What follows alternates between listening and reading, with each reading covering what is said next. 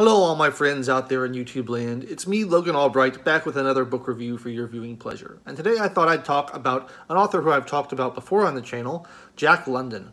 And before, if you recall, I did a review of this wonderful Library of America volume about most of his most well-known novels and short stories, talking about how great they are and how much I love his writing. He's, very great adventure writer, talks about the great far north, the Klondike, Canada, Alaska, places like that, and talks about animals in a very moving, evocative way. But there's a second volume, which I have here, also by Library of America, this identical volume, which contains more novels, but also, more importantly, a lot of his political and social writing.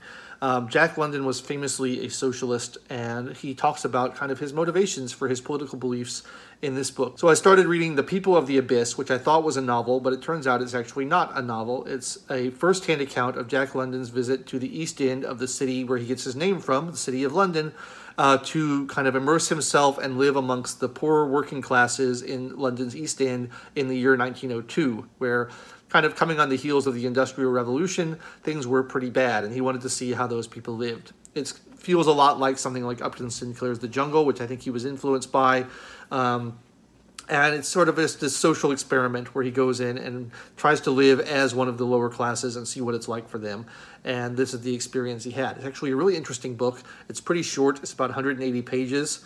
And I really enjoyed it. I thought it was a great documentary of what life was like in that time period. So in The People of the Abyss, he details a lot of interesting first-hand accounts. He talks about getting lodging. He talks about getting work, lining up outside these workhouses every day and trying to get in to get enough, to get some small amount of money to pay his expenses. And they'd only take like 20 people a day. So if you didn't get there hours in advance to wait in line, you would be out of luck. He actually complains about the government workhouses and says they're much worse than the private ones and that they're kind of abusive, and he doesn't like the way the government is running their workhouses, which I thought was interesting. He talks a lot about the food and the rations that people get and kind of how people would just subsist on like a cup of tea a day and whatever crusts of bread they can scrounge up and really had no food whatsoever. Tobacco was still a big thing. People were enjoying tobacco and beer, and he complains about the alcoholism among the working classes and says people are drinking way too much alcohol and beer, and it's even as children, and it's really making them sluggish and making it harder for them to live, but they do it to kind of dull the pain of their existence. He talks about just the miserable living conditions with the disease and the vermin and things like that people put up with. People die ignominiously alone in their apartments, and no one knows who they are, and in just the most horrible conditions of poverty. It's poverty you don't see in the developed world these days. It's very different. It's amazing how far we've come in the 120 years or so since this was written. We've made such incredible advances, and it makes you think about the cost of the Industrial Revolution versus the benefits, because clearly this was a bad transitional period in history where a lot of pollution was happening, a lot of poverty was happening, a lot of death was happening. People were all migrating from in the country and to the cities, and there was not enough work for them to do. There were more people who wanted work than there was work to do. And clearly that resulted in a lot of pain and suffering. But the end result of the Industrial Revolution is an incredible growth in productivity and global wealth, and people being drawn out of extreme poverty at greater rates than we've ever seen in the last 100 years. And so it's interesting to kind of contrast those two things. The transition that was maybe painful at the time, but maybe led to good things later on. I don't know. I'm not saying that I'm going to answer that definitively, but I think it's interesting. And I think, a lot of people kind of pine for the pre-industrialized days, but, there was a lot of starvation and a lot of poverty that happened then too in the rural areas. Maybe if you were, rich in the city, you had it fine, but people who lived out in the less developed areas didn't do so well either. So I don't know. It's interesting to kind of contrast these things and get a more complex picture of history. It's rarely as simple as we like to think it is, but I like to read this kind of stuff. I've read a few books on kind of the history of the Victorian period and how just disgusting. A lot of it was, we have these kind of Hollywood movie ideas of what the Victorian period was like, and how, there's lace and doilies and frilly things and top coats and hats and all this stuff, but like you don't hear about the piles of excrement on the sidewalks and the people who have to come in and clean all the feces out of your house every night and things like that without the sanitation and the plumbing. You really don't hear about all the really horrible stuff that went on. You just see the glamorized Hollywood movie take on these things. So it's nice to go back and read like actual, real, firsthand accounts. I don't think that London is exaggerating here. I think he's telling it like he sees it. He's telling it like he saw, and that's interesting. And we should know that. We should always remember where we came from and what things were like in the past, because it's just so easy to have this kind of rose-tinted glasses view of the way things used to be and not be appreciative for how good we have it now. I think it's really important to go back and read things like this, read history, and see what people were experiencing back in the times, because it's easy for us to kind of imagine and impose our modern views onto the way things were back then, and that's not always the way it was. I have pretty strong differences with Jack London's political views, but I like to go back and see kind of what motivated them. And I think the idea of socialism in the late 19th century, early 20th century is a lot different than it is today, because you can see what the conditions were like for people working in factories and people working in these slums in these cities, and it was really awful. And you can understand why people would see that and reject it and say, this is terrible, there's got to be a better way. And it was before they had all the knowledge about the consequences of socialist countries like the USSR and China and Cuba and things like that. So it's much more understandable why someone would be sympathetic to those ideas back in that time period. I also read a couple of essays in this book. He's got an essay on called How I Became a Socialist, and he's got an essay about unions and strike breakers, scabs, and things like that. And he's got an essay about kind of the coming socialist revolution, written shortly before the Russian Revolution, which is a pretty fervent call for the workers of the world to unite, which I found, very interesting and a little bit, sad in hindsight, given knowing how that turned out.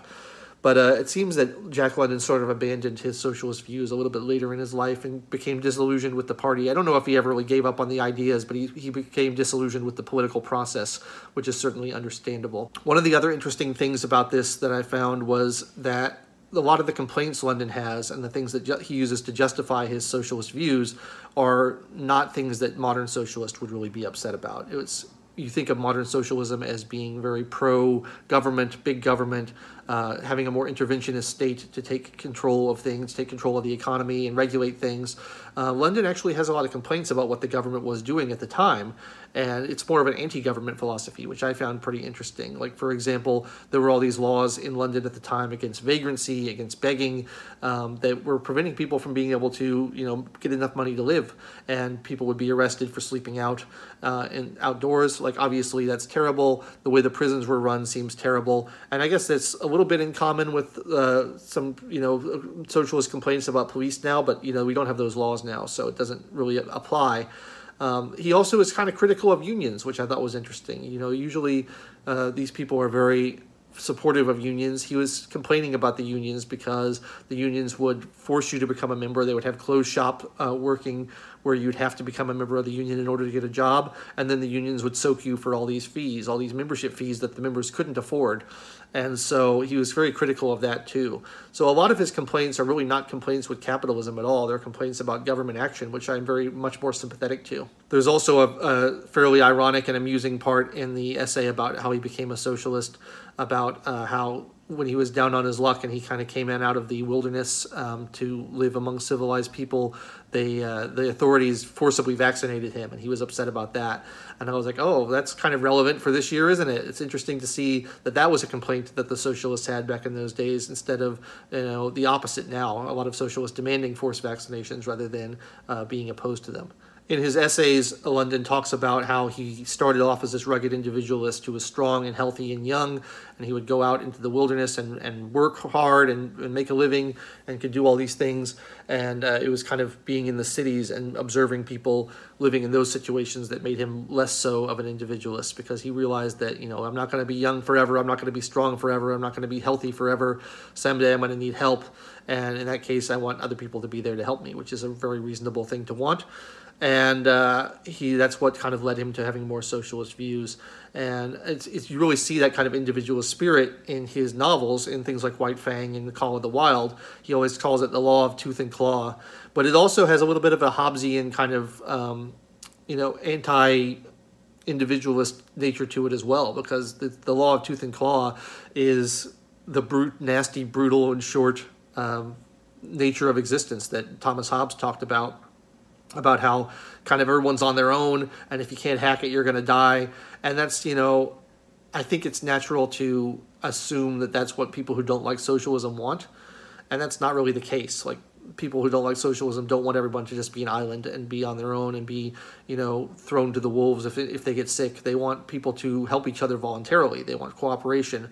What they object to is coercion, and what they object to is the state use of violence and things like that, which I think a lot of people miss the point. But I think in that time period, in the late 19th, early 20th century, it was a lot harder to kind of understand that distinction. And people thought, oh, we'll just all get together and everybody will, cooperate and live happily and it'll be fine. And then socialism in practice turned into something very, very different. Because it turns out you can't actually run an economy centrally without using force. Like, it requires the use of violence and force. And I've studied economics, and I have my master's degree in it, and I've worked in politics for a long time, so I've read a lot about this subject. So I kind of know, it does require the use of force eventually once you get far enough down the road. But again, this was 150 years ago, 120 years ago. People didn't have the hindsight that we have today, and I really think it's important to listen to people that have different points of view on this, especially going back and looking at the history of it, because it's a different way of looking at things, and they had different circumstances to respond to, and you need to try to understand where they're coming from and not just be so judgmental of them and condemn them outright. I think if you listen to the arguments that Jack London makes, it's easy to be sympathetic to a lot of them, even though we might not agree with them today. And I just think it's a good way to broaden your intellectual views and to become a more understanding and empathetic person, is to listen to people who you disagree with and try to see where they're coming from. So that was my take on the People of the Abyss specifically, but more broadly the social writings of Jack London. There's a few more novels in here that I haven't read before. I think they all are a little bit more politically focused than the earlier ones, so I'm excited to read them. Things like The Iron Heel, which I know is a famous one. I will get to those at some point, but in my lovely Library of America editions, I love the Library of America, and I always try to get their books when I can. That's been my review for today. Thank you so much for watching. I've been your host, Logan Albright, and I hope you'll check back soon for more videos. Subscribe to the channel, like the video, leave me a comment, and don't forget to pre-order my new book, Conform or Be Cast Out, The Literal Demonization of Nonconformists. Link in the description, available now. Thank you so much. I'll catch you next time.